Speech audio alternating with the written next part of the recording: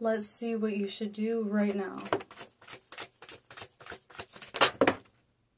We have third eye and root chakra. So I guess you need to work on both of these chakras right now. So if you feel conflicted about something, like, oh, should I do this or should I do this? Or maybe you have like a whole bunch of things you need to do and you're like, well, I don't know what to do. I don't know what to choose from. I'm getting a sense of balance. This is literally lower chakra and upper chakra. So it's like you have to take two different aspects of yourself, maybe do two things, and I just pulled integration.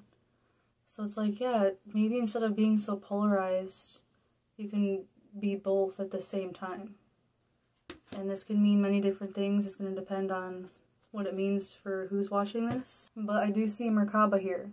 And this is definitely talking about your chakras, your energy body, and because you have integration with it and these polarized chakras, it's like you're going to be integrating all of these together by doing multiple different things. So if you're overwhelmed and you don't know what to do, just start with one thing and go from there. Start with one thing on this spectrum and then do something on this spectrum. And then like you'll gradually be able to like simultaneously do all of them together in a balanced way. If you'd like to book a tarot reading or an Akashic reading, feel free to email me.